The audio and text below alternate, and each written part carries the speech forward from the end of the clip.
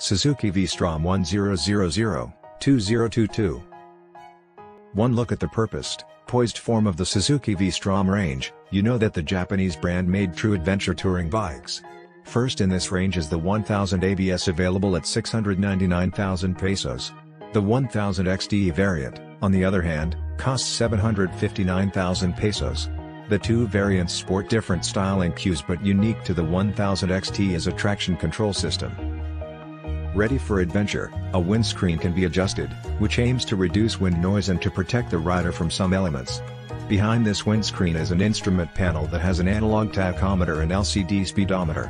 Additional riding information includes a trip meter, gear position, coolant temperature, average fuel consumption, and clock. At the back, there is a lightweight luggage carrier that incorporates an easy-to-grab handlebar. The V Strom motorcycles pack a 996cc, 4-stroke, liquid-cooled engine that produces 99 horsepower and 101 Nm of torque. The mill is then connected to a 6-speed manual gearbox. It is also equipped with a Suzuki exhaust tuning (SET) system that uses a butterfly valve in the exhaust to optimize the exhaust pressure for boosting torque at low revs and to enhance throttle response. Both variants are fitted with disc brakes and anti-lock braking system (ABS).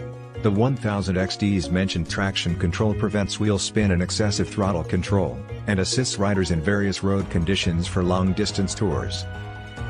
Thanks for watching. Like and subscribe.